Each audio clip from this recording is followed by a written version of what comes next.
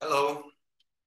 In the second part of the theme 7, I will discuss how game theory can be used to gain more insights on the international environmental agreements. So I will not go to very much in detail to the game theory in this lesson. You probably have some other courses where you can then go more deeply to game theory. But I start with this kind of like how the game is mathematically defined in game theory. So there are four essential elements that need to be defined. We need to have some players. Then we need some to define what kind of information these players have to make their moves. And then they define the actions available to each player at each decision point, and then what are the resulting payoffs from each outcome. So with this kind of elements, then we can mathematically analyze what is this kind of if there exist, for example, dominant strategies, and what would be the likely outcome of the game, so-called equilibrium of the game. And I will briefly refer to the Nash equilibrium shortly. But to gain insight, let us consider this perhaps the most well-known game, not only in economics but also in popular media and also in the literature, which is known as the prisoner's dilemma. So in this example, taken from the Perman et al. Textbook, the prisoner's dilemma has been adapted to the current context of international agreements. So let's consider as two players are two large countries indicated by X and Y. You could think, for example, of the USA and China, and we could think about the like abatement of greenhouse gas emissions or carbon dioxide, for example. So in this example, we have like this abstract countries X and Y, and there are two strategies. The countries can either cooperate to abate emissions, or they can defect and continue to pollute. And this matrix, which is called the payoff matrix, then indicates the payoffs that we can think of them as indicating not only the GDP, but also the damages from the global warming and for example, all kinds of um, uh, damages from storms and other natural disasters. And perhaps also it accounts for everything, also like deteriorating environmental quality and so on. So these payoffs take into account like everything relevant to the societal well-being, not only the GDP. And so how do we read this kind of payoff matrix? So here we have country X has these strategies on the rows. So here we have possibilities to defect, which means that they continue to pollute, and then cooperate, which means that they cooperate with abatement. So these rows indicate X's decision, and we read from the first number indicates the payoff for country X, and the higher the better. So when the decision makers or the president or whatever in country X is considering these strategies, whether to cooperate or defect, then the leaders of country X are looking at the first number, and they will see that actually whatever, irrespective of what country Y is doing, for them it is better to continue polluting because the first number is always higher in this. If country Y is then defecting, then for X its own interest is also to defect and pollute. But even if country Y is willing to cooperate and country Y even might be unilaterally abating, still it is in the interest of country X to free ride and continue to pollute. So therefore, the dominant strategy of country X is to pollute. So it is the country X would be on the first row. If we then look at it from the perspective of country Y and the leaders of country Y, then country Y can choose whether to have on the left column or right column. And the payoffs of country Y we can read as the second number. So leaders of country Y compare this second number, and comparing these different columns, we see that if country X is polluting, as we expect that they will do, then it is also in the interest of country Y to pollute, because then 2 is greater than 1, the second number. But even if country Y would assume that X is abating, then in the country's Y interest would be to free ride, because this pay of 4 in the polluting case is higher than pay of 3 in the abatement scenario. So therefore, also then country Y has incentive to pollute whatever the country X is doing. So also in that sense, country Y has the dominant strategy, and we end up to this outcome where both countries continue to pollute, and they reach this payoffs 2 and 2 each of them, and this is known as also the Nash equilibrium of the game. So the Nash equilibrium, I do not go to the technical details, but here you can see on this slide the formal definition. So intuitively, we can think of the Nash equilibrium as a situation where no player can gain by changing its strategy. And so there is no higher payoff by deviating from this, unilaterally deviating if the other player is continuing to play at its optimal strategy. Not all games have a Nash equilibrium, and not all games have a unique Nash equilibrium. And maybe the last point is also important, that Nash equilibrium is not necessarily Pareto efficient. And this we can see in this previous prisoner's dilemma example. So notice that the payoffs 2 and 2 is the Nash equilibrium. However, if both countries would manage to cooperate, they would get a higher payoff. So they would have 3 and 3 each if they manage to cooperate and abate together. However, both countries have incentive to deviate from this kind of cooperation.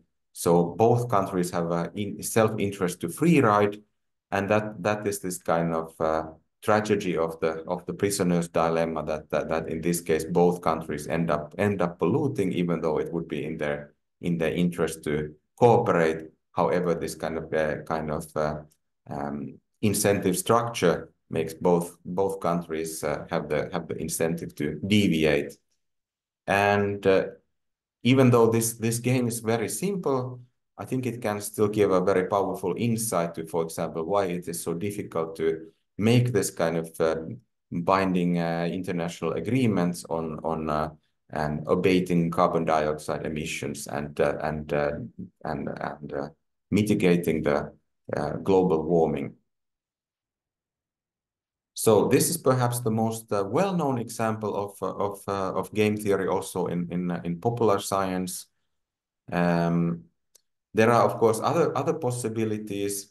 So here's another simple example taken from Perman et al. Textbook, known as the chicken game. So here again we have two countries, X and Y, and the two strategies to pollute or abate. But this example illustrates that how some minor changes to the payoff structure can change the outcome completely. And the idea in this chicken game is that when the payoff of this situation where both are free riding and both continue to pollute, then the payoff is very highly negative. So it might be a situation then that unilateral abatement of country X or country Y might be the Nash equilibrium. So this simple example also illustrates that the Nash equilibrium is not necessarily unique.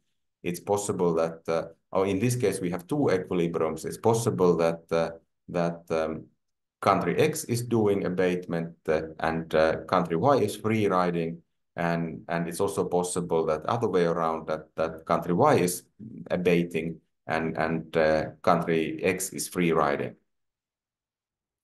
So this involves this kind of situation where this kind of uh, payoffs are so negative in the situation that both countries are polluting, that at least one of the countries will find it beneficial to abate. And we can think of it also in this kind of form of a sequential game. So it can be played so that both countries need to make this move simultaneously, or it is possible that also that there's sequential game. So the right kind of tree structure illustrates that how we can think of it if we have, for example, a um, sequential game. So suppose that country X can make the first move. So country X chooses whether they pollute or abate. And then country Y observes the choice of X and then makes their own choice. So suppose that, for example, X announces that it's going to pollute no matter what.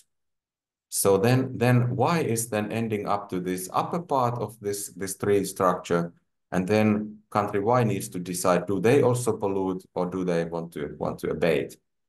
So country Y is comparing this second number. So when country Y finds itself in this node where X is already decided to pollute, then country Y needs to compare -4 and -2. So it is in the self-interest of country Y then to abate, because if both countries are polluting, then the situation is very bad.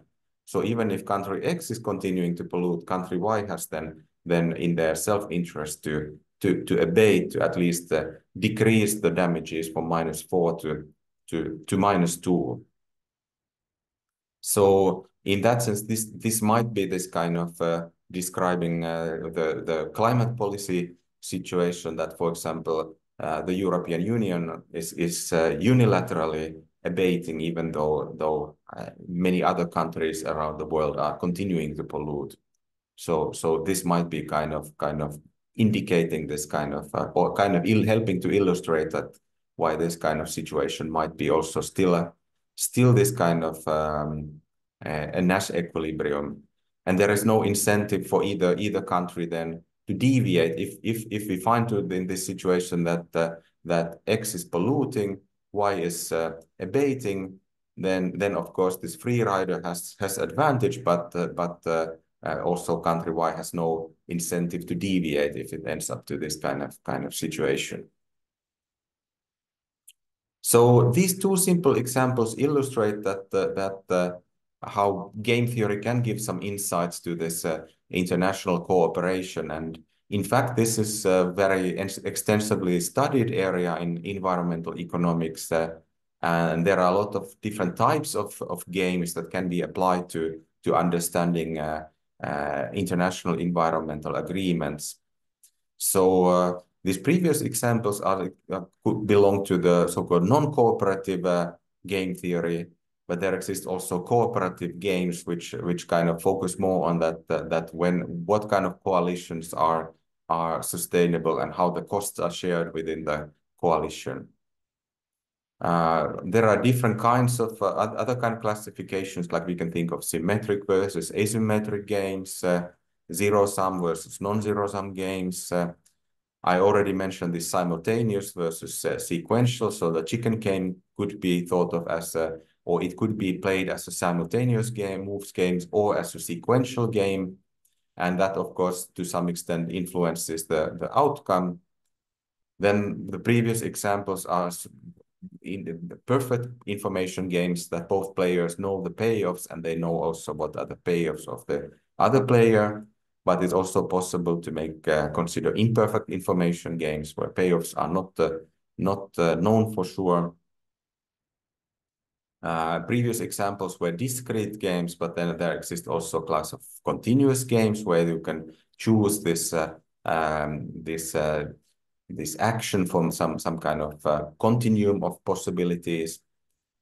And then also the previous simple examples were single shot games, There exist also multi-period games or repeated games where this similar kind of games is played over multiple time periods, and there is also possible to then learn for the players that are they willing to cooperate, or are they free riding. And then also in multi-period games, they allow also then players to, for example, punish if these other players are not if the other players are free riding or not collaborative. So there are of course much more richer set of games and possibilities to analyze.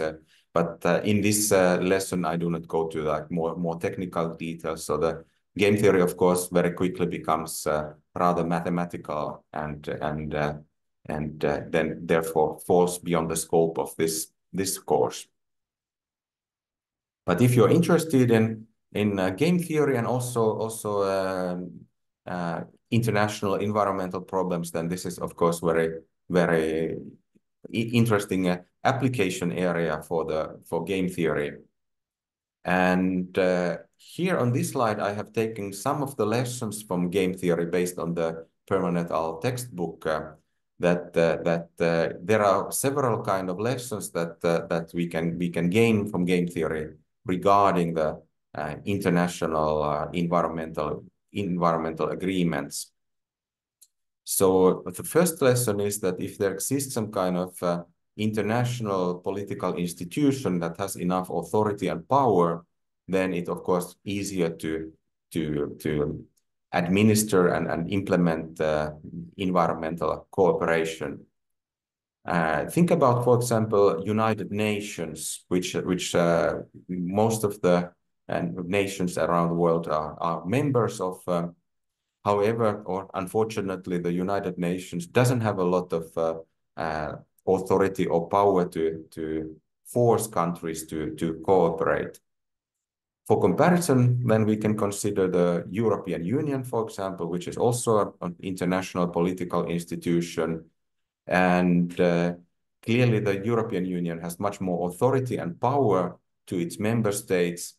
It's not perfect, of course. And also member states have like a lot of a degree of freedom, but definitely the European Union has more authority and power to its member states than, for example, United Nations, and therefore it is easier to agree also on environmental policies at the EU level than at the global level of the United Nations.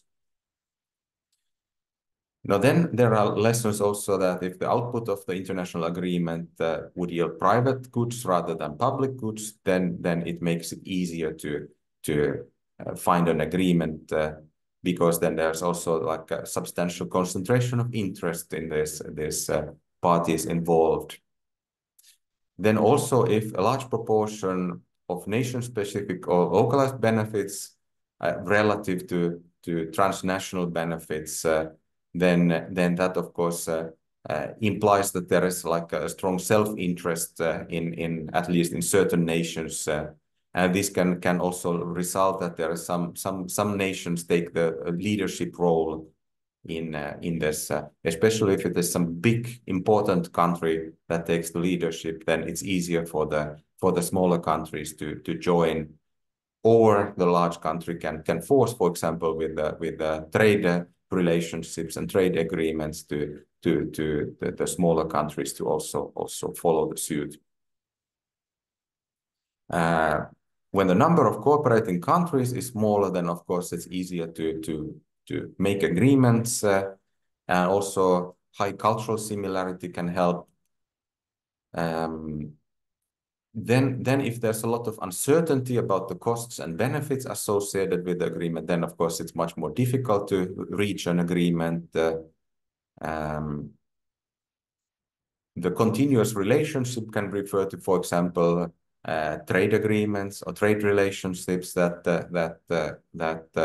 it's easier than countries to agree to cooperate in environmental protection if there is also important trade relationship at stake.